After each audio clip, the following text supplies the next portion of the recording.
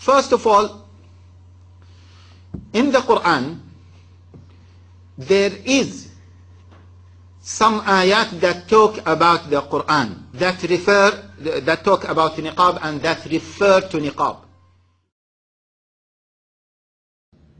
There is not a single verse in the complete Quran, nor is there a single hadith, a sahih hadith, in any of the hadith of the Prophet which says that the face should be covered.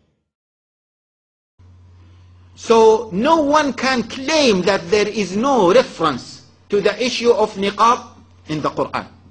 And believe me, let me tell you clearly, although I don't use this harsh language sometimes, the one who says that, he does not have any knowledge.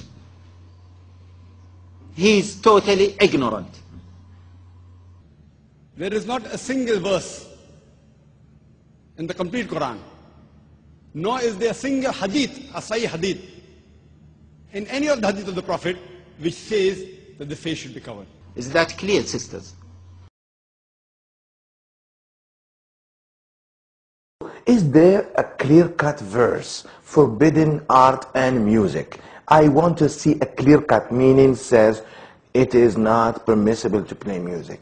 Of and course, is there such? There is no such thing. His heart will become, if you like, as the Quran says, yashma'az, it will tremble out of fear and out of hatred. Because he loves the Quran and he doesn't like to hear the Quran of shaitan. The scholars call music the Quran and the adhan of shaitan. This is what they call music. On the other hand, a person who loves music, he will never listen to the Quran as a person who loves the Quran does.